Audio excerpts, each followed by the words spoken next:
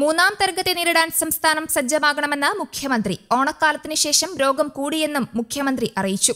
Vaccine എടുക്കാത്തവരുടെ പട്ടിക തയ്യാറാക്കാനും നിർദ്ദേശമുണ്ട്. അടുത്ത ആഴ്ച മുതൽ സംസ്ഥാനത്താകെ രാത്രികാല കർഫ്യൂ നടപ്പാക്കും. രാത്രി 10 മണി മുതൽ രാവിലെ 6 വരെയായിരിക്കും നിയന്ത്രണം. പുതിയ സാഹചര്യം കണക്കിലെടുത്ത് പ്രതിവാര രോഗബാധ ജനസംഖ്യാ അനുപാതം 7-ൽ കൂടുതലുള്ള പ്രദേശങ്ങളിൽ ലോക്ഡൌൺ ഏർപ്പെടുത്താൻ കോവിഡ് അവലോകന യോഗം തീരുമാനിച്ചു. സംസ്ഥാനത്ത് അനുബന്ധ രോഗങ്ങളുള്ളവർക്കും പ്രായം കൂടിയവർക്കും കോവിഡ് ബാധയുണ്ടായാൽ അതിവേഗം ചികിത്സ ലഭ്യമാക്കാൻ നടപടിയെടുക്കും. അവർക്ക് ഏറ്റവും മികച്ച ചികിത്സ ലഭ്യമാക്കുന്നതിന് ഊന്നൽ നൽകും. അനുബന്ധ രോഗമുള്ളവർ ആശുപത്രിയിൽ എത്തുന്നില്ല എങ്കിൽ രോഗം അതിവേഗം വഷളാകാനും മരണം സംഭവിക്കാനും സാധ്യത വളരെ കൂടുതലാണ്. ആ വിപത്ത് ഒഴിവാക്കാനുള്ള എല്ലാ ഇടപെടലും ഉണ്ടാകും. സംസ്ഥാനത്ത് ആകെ രാത്രികാല കർഫ്യൂ നടപ്പാക്കും. രാത്രി 10 മണി മുതൽ രാവിലെ 6 മണി വരെയായിരിക്കും ഈ നിയന്ത്രണം. അടുത്താന്ന് പറഞ്ഞാൽ ഈ ആഴ്ചത്തെ ഇപ്പം തന്നെ പ്രഖ്യാപിച്ചിട്ടുണ്ട്. ഞായറാഴ്ച കർഫ്യൂ ആണെന്ന് നേരത്തെ പ്രഖ്യാപിച്ചു കഴിഞ്ഞിട്ടുണ്ട്.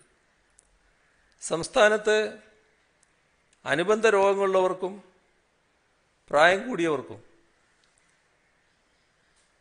കോവിഡ് രോഗബാധയുണ്ടായാൽ അതിവേഗം ചികിത്സ ലഭ്യമാക്കാൻ നടപടിയെടുക്കും.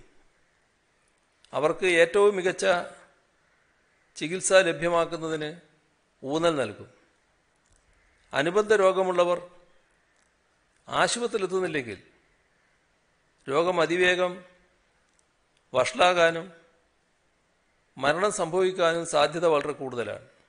ഓരോ തദ്ദേശ സ്ഥാപനത്തിന്റെ കയ്യിലും വാക്സിൻ നൽകിയതിന്റെ കണക്ക് വേണമെന്നും അത് വിലയിരുത്തി കുറവ് പരിഹരിക്കണമെന്നും നിർദ്ദേശം നൽകിയിട്ടുണ്ട്. കോവിഡ് പ്രതിരോധ പ്രവർത്തനങ്ങൾ ഏകോപിപ്പിക്കുന്നതിന് മുതിർന്ന IPS ഓഫീസർമാരെ ജില്ലകളിലേക്ക് പ്രത്യേകമായി നിയോഗിച്ചു. ഈ ഓഫീസർമാർ തിങ്കളാഴ്ച ചുമതല ഏറ്റെടുക്കും. രോഗലക്ഷണങ്ങൾ കാണിക്കുന്ന എല്ലാവരെയും RT-PCR ടെസ്റ്റുകൾക്ക് വിധേയമാക്കും. 18 വയസ്സിന് മുകളിലുള്ളവരിൽ 80%-ലധികം പേർക്ക് ആദ്യത്തെ ഡോസ് വാക്സിനേഷൻ ലഭിച്ച ജില്ലകളിൽ സെന്റിനൈൽ സർവൈലൻസിന്റെ ഭാഗമായി 1000 സാമ്പിളുകളിൽ ടെസ്റ്റ് നടത്തും. 80%-ന് താഴെ ആദ്യത്തെ ഡോസ് ലഭിച്ച ജില്ലകളിൽ 1500 സാമ്പിളുകളിലായിരിക്കും ടെസ്റ്റ് നടത്തുക. കോവിഡ് മഹാമാരി മൂലം മാതാപിതാക്കളെ നഷ്ടമായ കുട്ടികൾക്ക് ധനസഹായം അനുവദിക്കുന്നതിനായി 3,19,99,000 രൂപ സർക്കാർ അനുവദിച്ചിട്ടുണ്ട്.